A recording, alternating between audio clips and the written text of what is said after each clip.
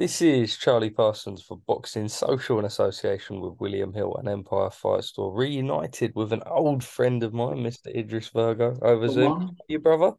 What are you saying? You forget to say the one, the only. Come on, I bro. know the It's been one, that the long. only, the body breaker, the what else is it? You go on, you can do the intro. The one, the only, the body breaker, Idris Virgo. How's things, my bro? Things have been good, man. Things have been good. How's things been with you? Yeah, good mate. Can't complain. Let's talk immediately about you.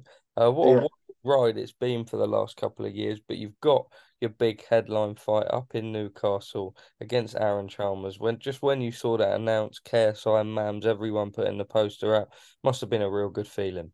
Oh, yeah. I was buzzing, man. As you know, man, it's been a rocky road just to get here. So for being main event in Newcastle, to show everyone my skills and put Sleepy Hound to sleep, I just can't wait, man. I can't wait. What can we expect to see in this fight? We know that we've seen you in the past, personable, able to build a fight up. You've got something you can really get your teeth into this time. An opponent who's going to give it to you back, and that will probably get the best out of you, right? Yeah, 100%. He said his game's going to come forward, so I like those type of opponents because then I could broadcast my skills and get that knockout. I don't want someone who's going to run away or clinch, just like Anthony Taylor. He clinched. I wouldn't say he ran, but he clinched more than he ran.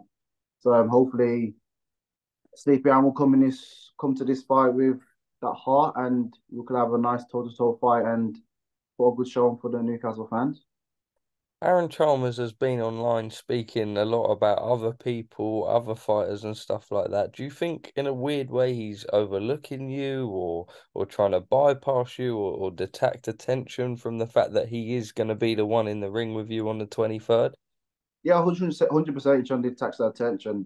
He's coming with the same Anthony Taylor kind of vibes, saying, "Oh, I'm going to beat you X, Y, Z." I'm like, mate, he deep down knows he's got 1 year left, and he knows he's not going to win this fight, but he's got to pretend and he's got to give himself false confidence for him to believe that he's got a chance when he hasn't really got a chance. Then again, I'm not overlooking Sleepy Aaron at all. I'm not overlooking him at all. You never do that. You never overlook an opponent. So I know what I'm getting myself into, but I'm confident of what I can do. And I think deep down inside, he knows he's got a lot late to handle. And when he first feels that first jab in his face, he's going to know. What did you make of his last fight on Kingpyn? To be honest with you, I actually thought that was kind of like a decent fight. That Keith guy was a bit too much for him, too much power. But other than that, I thought it was quite a decent fight. He showed he had a bit of heart because he got up from the knockdown and he had a standing up count and he ended the fight. So I'll give him that. But it was a good fight all in all, to be honest with you. He impressed me in that fight because against Floyd Mayweather, I'll probably say it was a bit kind of a bit shifty because Floyd is what, 50 odd? Is he 50, Floyd? Yeah, got to be getting that way. He is, yeah. So Floyd's about 50 odd, and you couldn't put an old man down. I don't care his exhibition, showcase your skills. But yeah, we'll see on September the 23rd when I put him to sleep. I think if you were given the opportunity to have an exhibition against someone like Floyd Mayweather, we know he's one of the greatest of all time, but you would have made a more assertive a performance, something that people would maybe perhaps remember and look back on a bit more. Yeah, 100%. I'll give people like a meal deal. They'll always remember because no way I'm gonna make Floyd walk me down and like embarrass me in front of people. It doesn't make sense. Like you're old, man. I'm a fresher kid. Like science doesn't allow this to happen. So I wish that fight could happen next, to be honest with you. Knock Sleepy Allen out. Floyd might think, oh, I'll take this kid out. I'll fight him. So hopefully I'll get that fight next. That'd be great. What would happen if you fought Floyd Mayweather?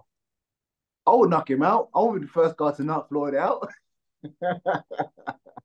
I don't care, man. I would knock the guy out, man.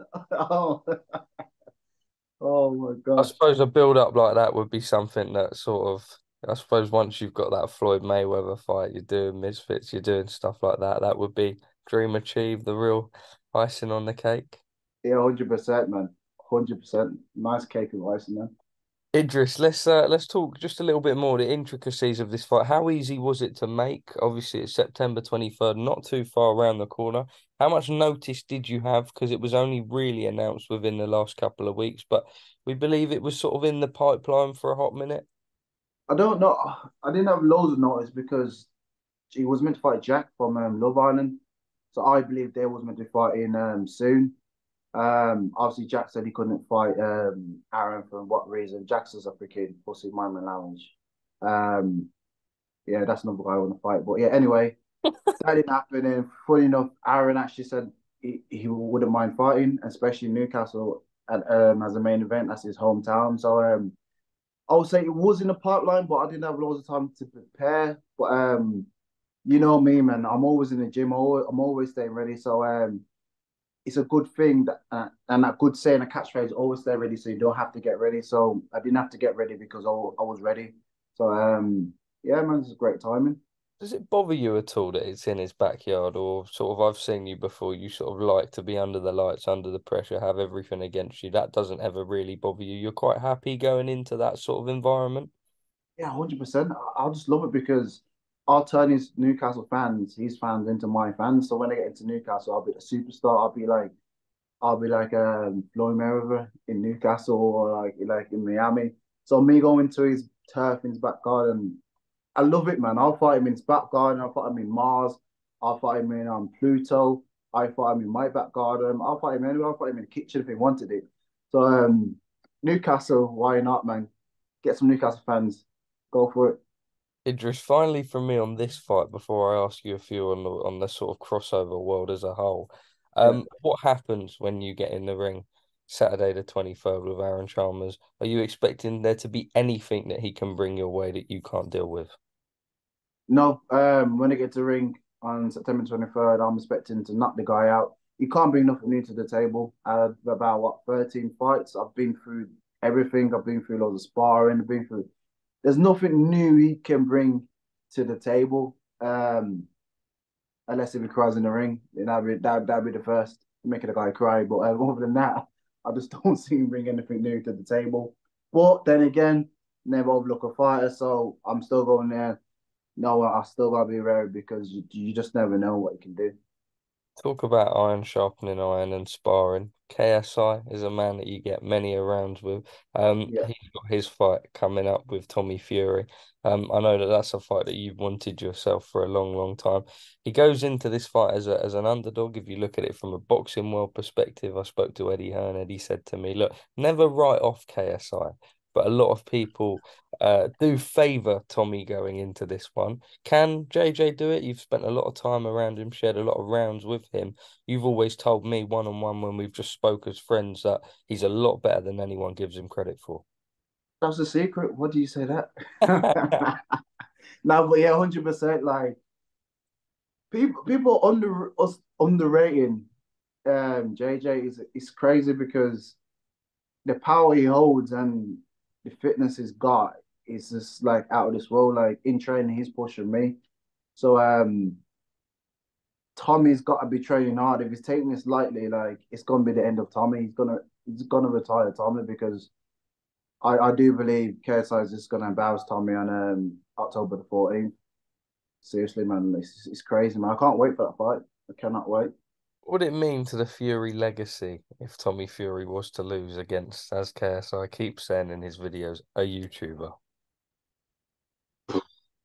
I think Tommy Fury would then turn into a YouTuber, and then he'll start doing YouTube because that legacy will be done and dusted. Like it will be embarrassing for always it would be embarrassing for him, but at the same time, KSI's been putting in the work in like a profession anyway. So in my eyes, I don't see KSI as a YouTuber. You know what I mean? I see him as a full-on professional like athlete boxer. But as soon as he loses, Tommy loses to KSI, it's just yeah, I can't wait. It's just gonna be amusing. You know what I mean? I wouldn't even call Tommy after that because KSI is embarrassing. He's done the job, done and dusted. You know what I mean? But yeah. Idris, I know that you're someone who can appreciate a bit of trolling. There's been a lot of hype around this Logan Paul Dillon Danis fight. Firstly, has it gone too far? Yeah, I think he has got. Yeah and no, but you gotta see it this way. That's his bird, and you've got to do your research in your bird. You know what I mean? You got to do your research on who you getting with, and being in the public eye, you've got to know like people use that against you. So for Logan Paul to realize like Dillon Danis won't do that, and he has done that, like it's gone far. But at the same time, the question I got for you, Charlie, if that was your missus, would you still marry it? I said this to someone. I said you got to be doing a thorough CRB check first. Exactly, bro. It's just, I don't know because it was me. I just don't know how I'm gonna take that, man. You know what I mean? It's oh no, it's a tricky one. Can Dillon Danis beat him? And what would I know? I think Logan does go into that fight a favourite. There are sort of sparring footage and stuff of Dillon posted. It doesn't look great. We know that he's BJJ. He's not ever really been a stand-up fighter. But if Logan was to lose, along with everything that went on with it, it'd be pretty devastating, right? Oh, Logan cannot lose that fight. If he loses that fight, oh my gosh, he changed his name to Logan Dallas, man, because he can't lose that fight, man. He's got too much on the line, but he might go in that fight too angry as well, and that might compose him. So he's got to be careful that he goes in there with calm mind and do the job because if he loses the dinner's done. Oh man, if he loses, man, I feel sorry for him. Do you know I what can I mean? tell. What's the worst thing about it? If she doesn't marry him after that, if he loses, that'd be just harsh. Engagement. Internet breakup. Um, Yeah. Idris, as always, thank you for your time, brother. Good to catch up with you. I'm sure I'll see you soon in person. We'll be rubbing shoulders. Just a final message ahead of your fight with Aaron Chalmers in Newcastle in the backyard. None of that's going to bother you. Yeah, it's not going to bother me. You already know the only on September the 23rd. I'm going to put a spectacular performance out. I'm the A plus fighter. He's a C plus fighter. And I'm going to his backyard. I'm going to embarrass him in front of his crowd. Let's go.